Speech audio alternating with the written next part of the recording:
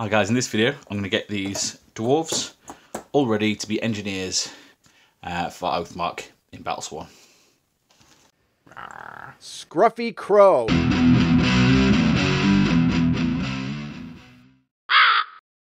Okay, so a few of you might have seen I picked these up from Raoul Partha. They are Bob Olly dwarves and they are listed as engineers. So far all I've done is I've gone around and cleaned up any obvious mould lines at the top of their picks here, just a few other little places. They were pretty clean models. One thing was there was a little line of flash in between their legs that I've gone and cleaned out. And then all I've done is just super glued them on these 25mm square bases.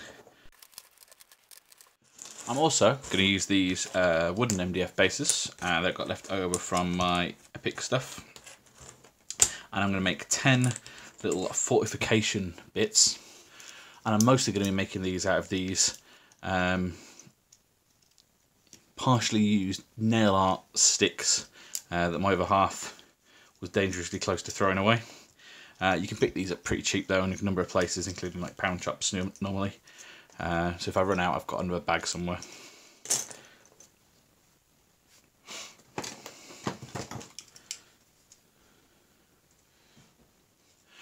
The rules for the fortifications mean that a unit of 5 can build. The rules for fortifications means that a unit can forgo all the rest of its actions and build basically a fortification in front of each of its members. So if I build 10 of these, that means this unit could do that twice in a game, assuming none of the guys get shot and that's what they want to do. So I can't see a situation where I'm ever going to need more than that really. So in the rules, basically a single piece of fortification has to be 25mm wide by about ½ an inch tall. See, approximately ½ an inch high. And the width is in millimeters. Who doesn't love the war games trope of mixing measurements? So I'm going to start this off with what I'd like to call Exhibit A. Rather than using a scalpel or similar, just use a regular knife. These have already got one side cut into them, but I'm just going to sharpen them up like real steaks would. Something a bit like that, so you've got a nice rough top on them. So once I've got one sharpened, I'm going to use my cutting mat here and go for about, well, I suppose they want to be about as tall as they are high. So about 2.5 centimetres. And I'm just going to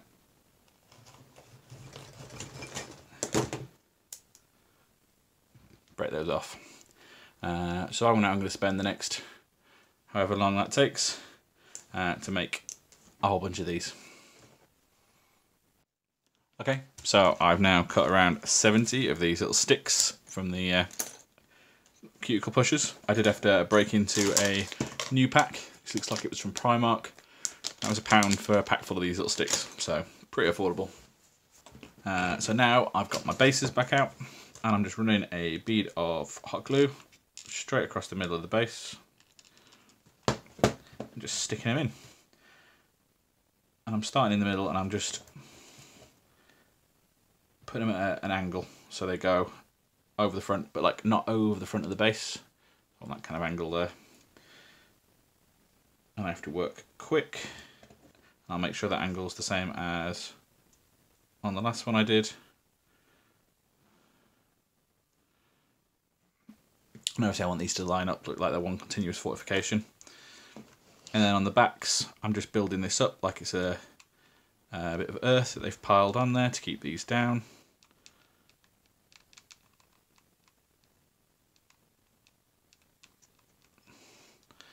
And then again on the front, I'm just filling in under there.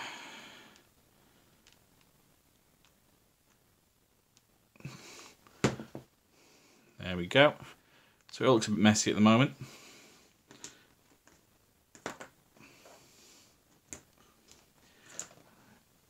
And this is kind of what it'll look like in a few minutes when it starts to cool down. And these are sturdily in there. And that'll only get even sturdier when we've got some paint and other stuff holding these all in. Okay, so there is my full set of 10 fences. I've not done the best job of keeping them all at the same angle. I might try and fix a couple of those. And at the moment they don't sit very side by side because of all this sort of excess glue and stuff. So I'm going to leave this now for a few hours, because although it's now set and it's you know, solid rubber again, it is going to take a little while for it to completely harden. So I'm going to wait for that, and then I'll be able to shave down some of these sides, and that'll give us a better idea of what they're going to look like next to each other. Okay, so now my barricades are neatened up a little bit, and they're all sit side by side, and they do look like one continuous barricade when they're down. I've also built a little tray for my thing, so this is some of the old GW corners and then some plastic card. I didn't have one strip long enough to hand. I do somewhere, but not on my temporary desk here. So I've built this. It's not perfect, but it will do the trick. I'll be quicker than moving them by hand. If you haven't guessed the next bit already, you haven't watched enough of my videos, we have got my favourite Wilco filler. This dries nice and firm, and because it's brown, if you chip a little bit, it's not as obvious as if you use white. And obviously it's pre-mixed, which is handy. So I'll be using this in two places. One is going to be around the bases of the models themselves, because obviously they've got quite a big lip between the integral base. Now the integral base is something I could have removed if I'd have wanted, but because these guys were a little bit on the short side, I've decided to leave it in and give them the extra height on the battlefield. So just daubing this all the way around, and then once that's all on there, I'm just sort of smoothing it around so none of it's higher than the base itself, and so we have a nice gradual sort of dip down to the edges. It doesn't have to be too neat at this point because it's going to be covered in sand, and I'll have time to give it a quick file once it's dry anyway. As well as on the bases, I'll be using a layer of this just to cover up any hot glue, partly because this will, partly because any sand and stuff will stick to this better, and partly because it'll help add to the sort of texture and the filling in little gaps that I didn't get with the hot glue. There we go, something like that. Plenty of stuff for the sand to go on, and it looks like that nice little mound in there that they've dug to settle their fortifications in. Okay, I'm out here having a good old spray session. So there's my barricades have been neatened up, so the edges are all nice and tidy, so they sit together, and then they've been sprayed black. Got a stray Demogorgon there. And here, like the dwarves, have got this sort of thin little highlight in the grey to bring out the details. I find that does help me with the painting a little bit. And there's some other bits and pieces. Okay, so my engineers and their fortifications are back from the spray tray. They're all looking nice and tidy and neat. So these are all really deep now, so they all sit next to each other. Now, you'll notice that there's no sand texture on any of these, so normally after doing something like this, I just do a layer of PVA and then hit them with a bit of bird sand. But I'm going to base these the same way as I did. But I'm going to base these the way I did with the rest of my dwarves, using the Luke APS mixture. So I'm probably just going to leave those bases pretty much blank. First paint we're going to use though is going to be this Rhine oxide. Now I've got this thinned down in this pot. I've actually got two pots of this on the go. So this pot's really thin, and then I've got a pot that's sort of normal. And literally, yeah, the whole barricade. So the base, which is probably pretty much the only paint it's going to get. And all of the logs get right in the gaps. So a nice big brush. This is going to be the same for the dwarf's bases. So their bases and the boots. Get a nice coat of this. Okay, so the barricades were completely painted in Rhine oxide. Nice chocolate brown all over. And then just the sticks have been painted with Idrun Flesh. When I was there with the Idrun Flesh, I also painted the faces and wood on the dwarves. And once the Idrun Flesh started to dry, I have dry brushed them to try and bring out some of the texture with this Zandri dust, and then I have painted in all of the sort of cut parts at the top, the spiked parts. Okay, so all my barricades have now had the the Zandri dust layer, looking nice and spiky. I've then gone in with this. Oh, I've messed up here. I've actually gone in with this Midland Flesh. What I meant to go in with was this Meneth White base. And to my eyes, actually, they're quite similar. So yeah, what I've done anyway is here are the 5 that I've already done. And that, yeah, turns out that's in the flesh colour. I still think it looks alright, actually. So what I've done is I've just gone in and I've line highlighted all the shapes in the ends of the wood. It's actually quite easy to do. Easier than I thought it was going to be. Since I started in the flesh, I might as well finish in the flesh, I guess. So yeah, basically I sort of load up my brush a little bit. And then I start on a nice, even, easy line like that. And I'm just drawing in the bottoms. And anywhere where I carved a line, just highlighting that up. And that's the sort of effect we're going for. Now I'm going to use some of that. Now I'm going to use some of that same skin tone on the dwarves. So as I said, I've given these guys the Idran Flesh as a base, and now I'm going to cover, for I don't know, 80% of that with this. Okay, so I've brushed on a very light wash of Agaric Earthshade onto these, and actually for the first time I think I've used Agaric Earthshade and I'm not entirely keen on the outcome. I was kind of liking how fresh these tops looked. Now they look a bit dirtier and I'm not so keen. I might even repaint them. But what it has done is it's really brought out the grain, so I'm happy about that. I'll have to see how they look when they've got the basing on, see if the contrast still looks nice. While I was doing washes, I used the same wash on this guy's bit of timber, but also a flesh shade wash on all their faces and hands. I'm going to leave that to dry. But these are done for just the time being. Okay, so I've been tearing ahead with these dwarves without filming any of it. Basically, I've re-highlighted their faces with the Midland Flesh. And I think that's worked quite well. I think that's pretty much their skin tone done, actually. I've then gone around all their coats in this blue. That is the Macragge blue. And all their leather pouches and straps in XV88. So this is pretty much my standard colour scheme. So I went and picked up one of my Technolog dwarves, one of my Conqueror Miniatures dwarves, just so I had a bit of a reminder, a bit of a painting guide on how I painted these guys.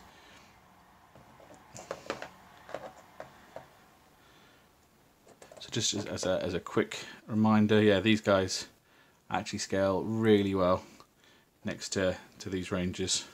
Okay, so I'm absolutely flying through these little guys. The leader's almost done. So I've highlighted his beard up, and I've used a couple of shades of cream on his little maps. I've drawn some little squiggles on there. I was really unsure about how to do these feathers, so I've ended up doing them black for now, which is a bit of a cop-out. But then he's got the grey hat to match everybody else, white bushy beard. I think he's pretty much done. I've given the ruff around his coat a brown. I've given the ruff around his coat a dark brown, and then a lighter brown sort of overbrush. His coat will get highlighted along with the rest, which is probably going to be my last step. Same with these. Any metal has been painted pig iron with a Null Oil wash. The leather has all been given a Agaric Earthshade wash. I love these minis. They're quite nice and simple, but at the same time they've got these lovely little details like these chisels and sort of straps and everything. The boots have had a mix of the Rhinox hide and the XV88, which is obviously what I used on the packs as well, so that kind of ties it together while being subtly different. As I said, this one's got a little saw, so you can really see the sort of shades of the metal there. And he's got a whole rack of little chisels and a A big chisel like a couple of us have. It's lovely little details, and the details are quite sort of fine and well defined as well, which is I really like. These are quite nice models to paint. So we're almost there. My next step is going to be once again some of the biggest section, which is going to be the blue, and I'm going to mix that with a bit of. I'm actually going to mix that with a bit of stark white. So this is white scar. You need a little tiny bit of white in there to pull that colour up quite significantly. And I'm just going to follow the folds in their clothes, try and bring those out a little bit. I'm not trying to make anything particularly fancy here, I'm just trying to stop this being a flat blue, just give it that little bit more life. And I think I'm going to call these guys finished. So as I said, I have highlighted up their little coats. I'll give them actually a couple of highlights, so there's couple of shades of blue in there. As you can see over here, I've got the original colour, then I've got the colour I've mostly highlighted them with, and then I've given some little touches of this sort of much lighter one. They're all mixed from the two colours. The metal parts, which have had the wash, have then been re-highlighted. Any parts which I thought were worn, with the Quicksilver. Now the rest of the army is based with this Luke APS stuff, and I did this months ago, and it is still kind of. I used this fast drying basing glue, and this turns into a kind of jelly. So as you can see on this one, there's still sort of a rubberiness to it. If I really wanted, I could like rub that off. And when I played a game the other week, the whole box was just covered in little bits of sand and thingy. So I'm actually going to do some experiments. First of all, on my fortifications, using that stuff with some PVA. And if that works okay, then we'll do it on these guys too. So once we've got a good amount of glue on there, I've just buried this up in the thing. I'll stick a few of these little bits on first, and then I've sort of buried it. And obviously this is still wet, but I've knocked a good chunk of the excess off. I must admit, I've not quite got that sort of varied look that the fast drying stuff does. So I'll do a few experiments like this, and then we'll see what I think to it before we do the models themselves. So I finished up all the basing, and I think that's come out quite nicely actually. So I've done the sticks, the barricades in just PVA. It got it all piled up, and that is nice and firm. Though it has kind of made it a slightly darker colour. Whereas the dwarves themselves, I stuck with the Luke APS stuff, so it's got that kind of rubbery texture a lot on it. But you do get a bit more variation, so they're a bit less durable than these. I'm still considering giving everything in the whole army a cover with a bit of PVA just to stick this stuff down. But I think that's come out pretty well. Here are my dwarves, and I think they make a very nice little unit of engineers, and they're going to look great on the table, smashing out their little barricades.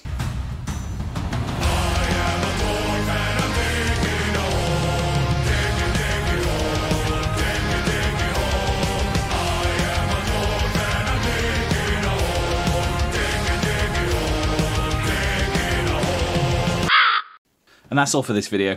Please let me know what you thought down in the comments. Maybe subscribe for more. And as ever, thanks for watching. Bye.